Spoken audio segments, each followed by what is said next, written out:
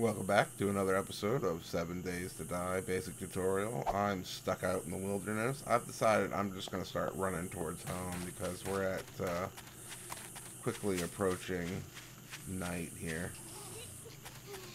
I know you're thinking, well, it's only, 2:30. That's not quickly approaching night. Well, it comes up on you quickly in this game.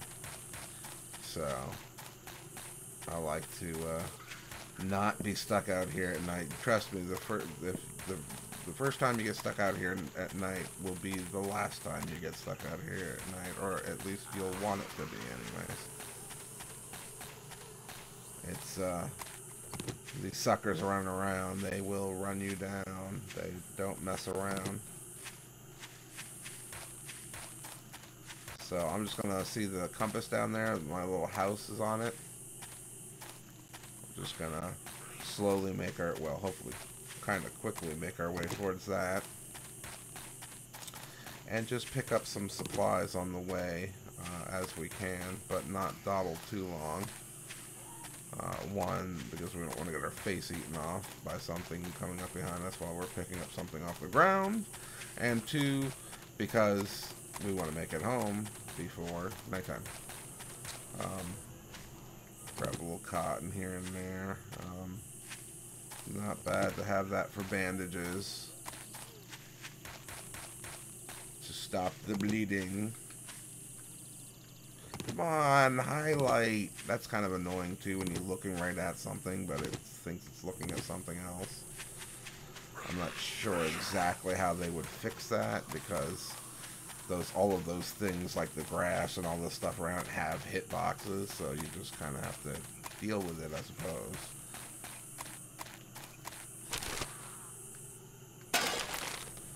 Pipe. Pipe's always good. Now here's the road that goes down to the first town that we found, but we're just going to cut across here, which will hopefully allow us to make slightly better time back to the house than running down to that town and then back up to our, our place. We're just cutting a diagonal across here. Hopefully we won't fall in like a ravine or something stupid, which is total. Oh, well, see, right as I say that, you know what? I want to find a slightly better way down this. I'm not sure how sticky hills are, so to speak, and how well, if you run down a really steep hill face, you'll fare. I don't know about the damage or anything like that from steep hills. Yeah, I hope you don't swim faster than me. Alright, back on course here.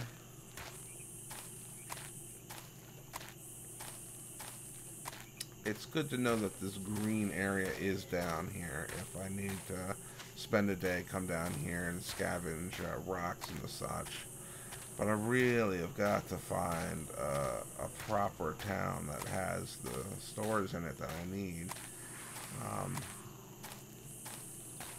I'm almost at the point, I hate to do this, it kind of feels like a cop-out, but I'm almost at the point where I'll continue the series just like on a new map, and I'll try and get all this kind of stuff I have, trying to get to the position that I'm in now on this map, but just on a new world that has better things.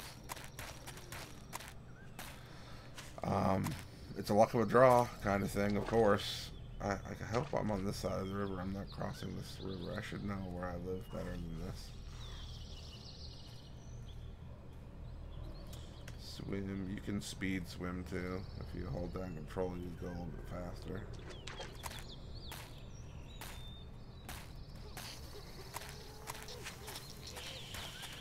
Up. Just want to kind of get around the bulk of these hills, and then I'll get back on course towards the place. Whoop. Some cliffs that will have some clay in them, maybe some other stuff.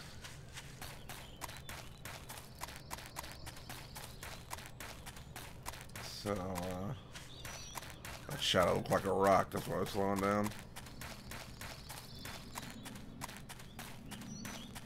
So maybe we'll try going in the other direction on another day. Problem is, we're getting, you know, before you know it, we're going to be up on day 7, and I haven't even gotten a crossbow yet. So this is actually not a great start as far as 7 days to die. Hey, how you doing? Nice knowing ya. You have a nice day. Enjoy the desert. Savannah. Whatever this is supposed to be. I like that cliff over there. I'm about to run off a cliff here in a second.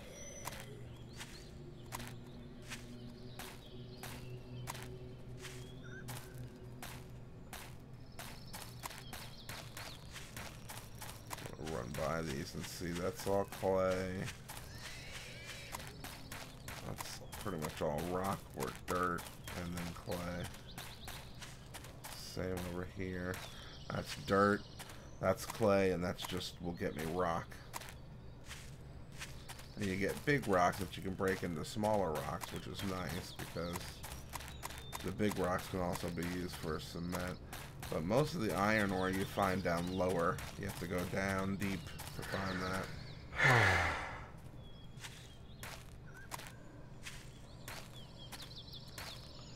So we shouldn't be too terribly far from the town now, I think. I could check my map, but I like the adventure of it all. And I got a compass. Up there it is. This town drawn in over there. And a biggie. And a rock.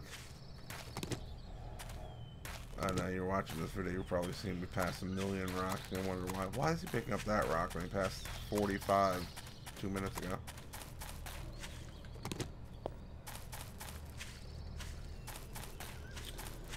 Sometimes you're thinking about it, sometimes you're not, and sometimes you notice them, sometimes you don't, kind of thing, sort of, I guess. Shut up! This is my town. You can stay out there in the friggin' desert. I'll live over here in this friggin' desert that happens to have a few buildings in it, and it's not quite so deserty. I do want to move into the blue model house. I think there is one in this town. Once you've been in a place long enough, you kind of end up just not really getting stuck there, but you get established there to the point where it's kind of a pain to try and change your location. You start building chests, you start, you know, just,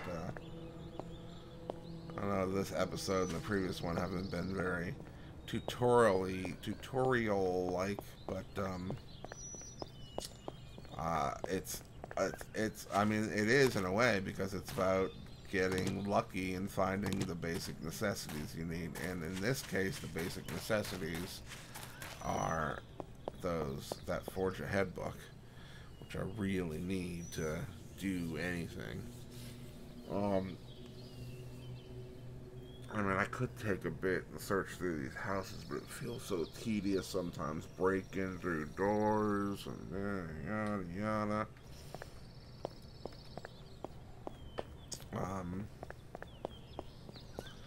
Searched all these houses. I looked in the municipal building.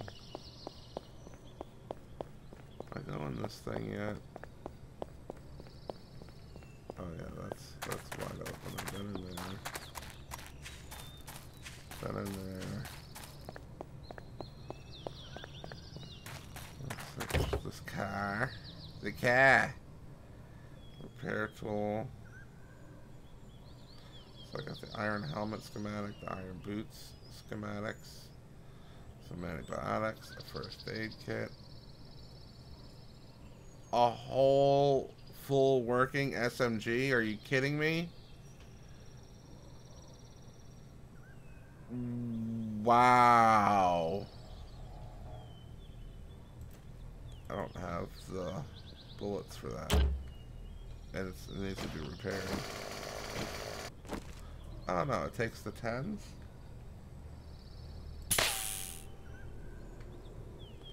Yeah, it needs to be repaired.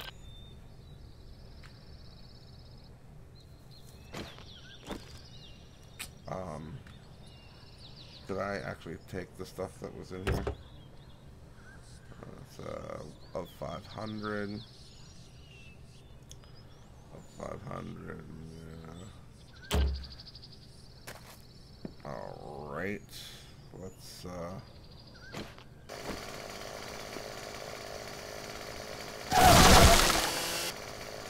that's good. Good. Oh, it's not forged ahead, Buck. I need a forged ahead, Buck.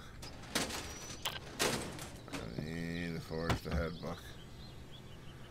I need a forged ahead, Buck. I got enough bottled water. I'm just gonna leave that for a rainy day or whatever.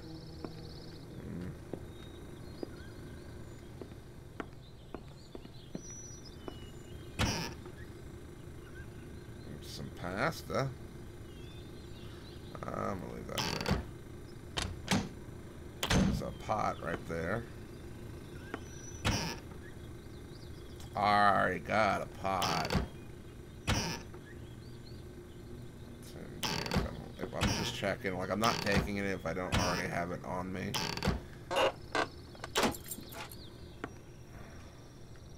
Huh? No, really? Huh? This is the squat jump. I'm so good at it. Nothing, nothing. Oh, come on. You bastard. Well, let's see. Do I have urban combat? Great. Great. Thanks. Thanks.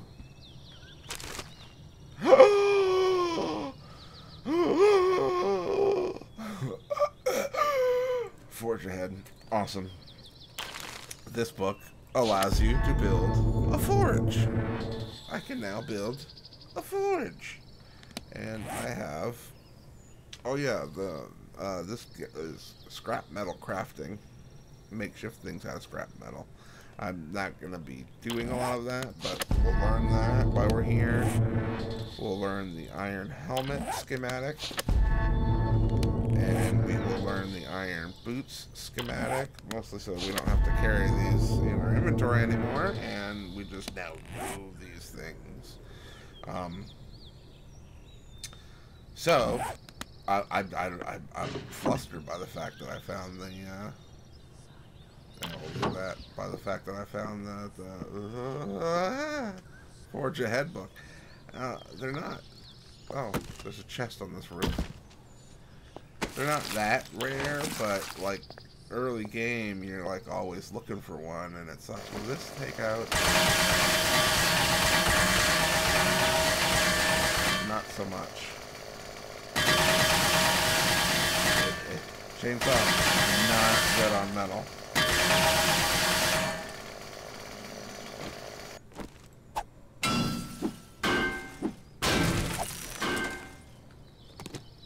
Let's get some repairs on this.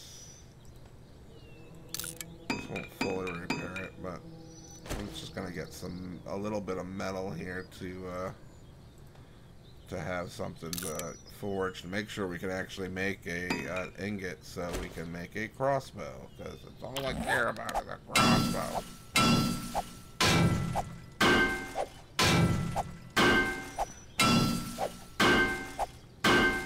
La-dee-da-da-da.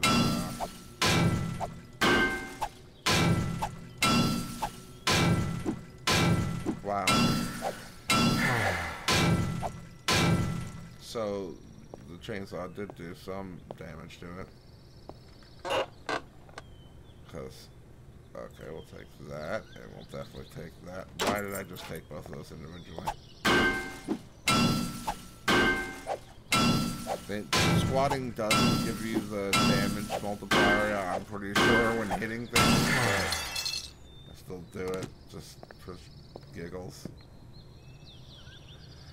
Alright, I want to get out of here and get back to my humble abode.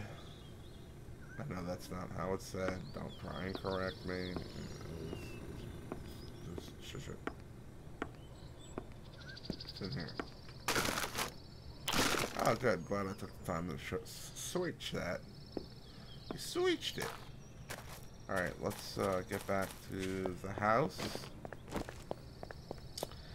and make a forge. Was there a blue house here? Before I get too involved with this, the blue. I just like the setup of this town does not have a blue house, does it?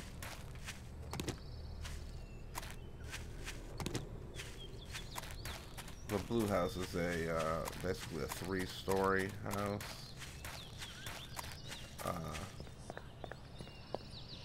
I don't know, it's got a nice. Is this one here? Or this is the same format as a blue house, but not actually a blue house. Yeah. Let's clear out here.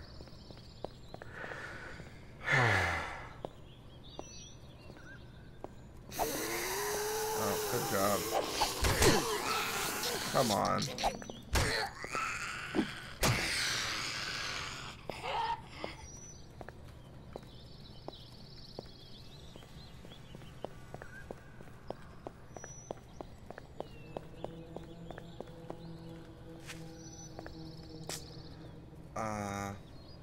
I have to build a forge over there and then have to build a forge. Let's just see. If this door's unlocked, then we'll try and move in here now. Oh, this door's not existent. And there's zombies in there. Or one. You know what? Screw it.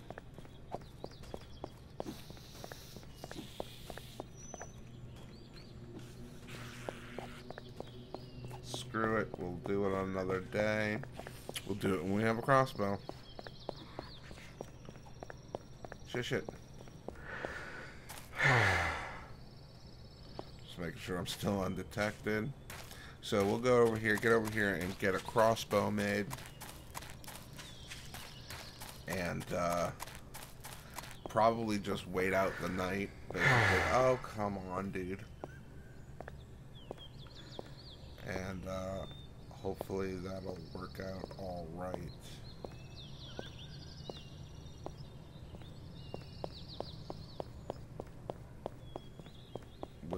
Time is maybe a slightly shorter video than normal, as I'll probably just you know, do the messing around at night, waiting out the night off camera. Whoop. Let's just, it's not obviously secure in any real way, but it's, excuse me, better than nothing. I get more eggs at all? No. Darn it. Gosh darn it. Well, we'll go ahead and just grill. I'm trying to make sure I'm making the best decision here. We'll get the animal hide. We'll need that. We'll grill this venison and grill this pork. Because, you know, we gotta eat.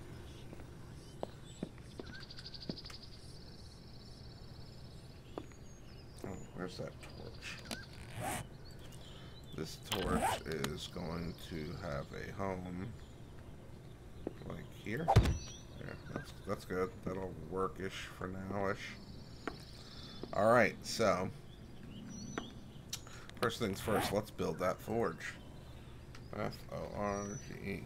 Right? Forge. And that's a bunch of rocks and an iron pipe. Good thing we got some more iron pipes. That's 6, 7, 8 rocks and 1 short iron pipe will get us a forge, and we craft that in 15 seconds. While we're doing that, let's get some. Where did I put the grill? Was I not just carrying it? Did I put it downstairs or in this chest? Maybe. Where's the chest? There it is. Aha! I'll put the cooking pot in there.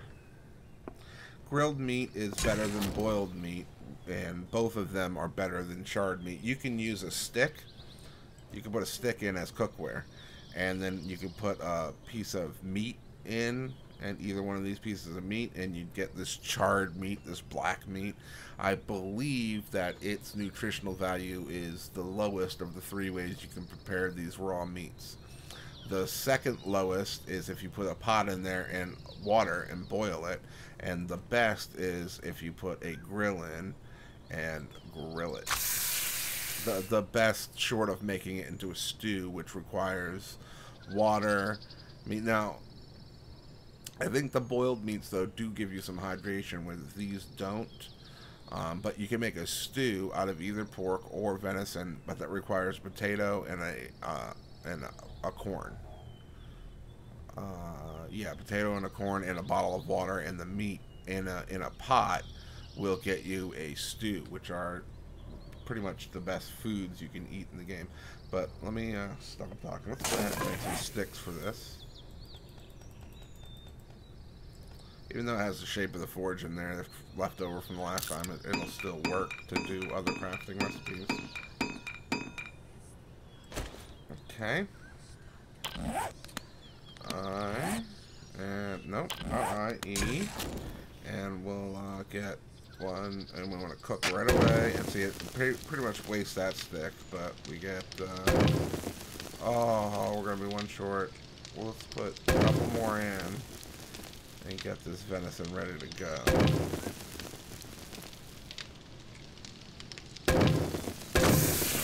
Alright. Oh, did I dropped the meat. You have to take the meat out.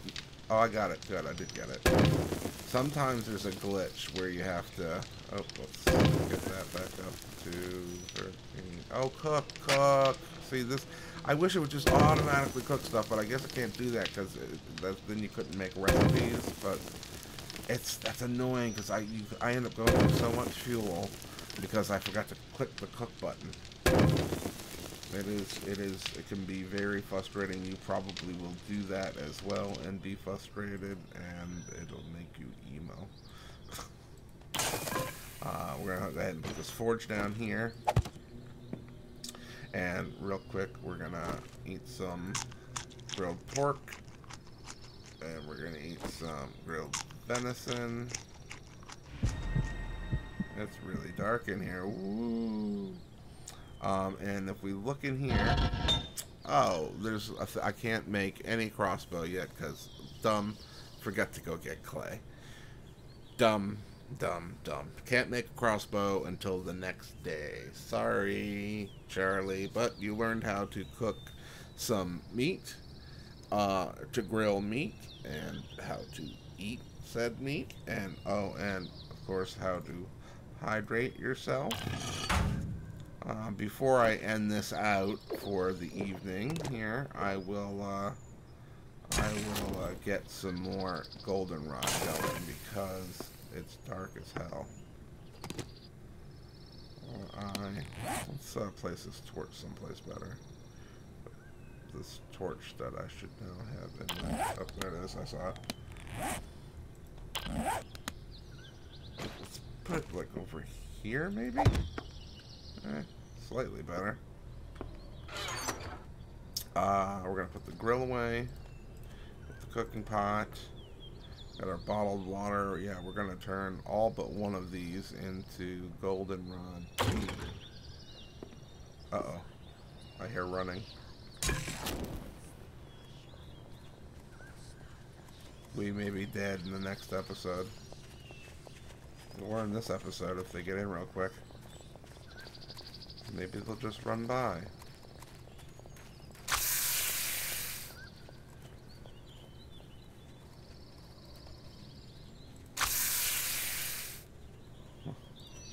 I'm just gonna use planks for this. I was being quiet and listening to them run by. Okay, this takes 6 minutes to do all these. I think they just ran by.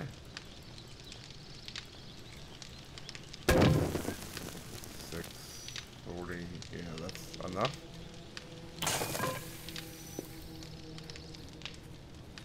I'm undetected. Another problem with this house is I can't see out of it. So I can't see what's going on out there. Oh, scary. They're all running by the house. Now, this game, you have what's called heat signatures, and it's not necessarily this fire or the forge. Although I think those do cause them, but not like digging up ground. The heat signature means changing the environment around you. So when you start like making holes and digging trees and putting blocks down and changing things around you, then that creates this heat signature of humans are there, and the zombies tend to flock to that area. And that's why a bunch of them just walked by. They had that because I've been walking around town and doing stuff. They come through the area where there's some heat signature. Now, fortunately, this one wasn't like a horde or anything, not a big horde or anything, and it just ran by, it sounded like, which is good for me, or else this would have been it for this go around here. But on that note, we're going to end this episode a little bit short. It's morning's just starting, and we got our goldenrod tea brewing, which is nice. We'll have lots of that ready for the next episode. And I will talk to you next time, where we will go try and obtain some clay, which is going to be interesting to try and do without a shovel. But maybe we'll see if we can. In fact, real quick, I think I need iron ingots to make a shovel. Oh, I can make a stone shovel. Man, that's going to be... Yeah. Oh, I need 4 iron ingots for a regular... I'll make a stone shovel or 2, and we'll just have to get our clay that way. So, thanks for watching. Talk to you next time. Bye-bye.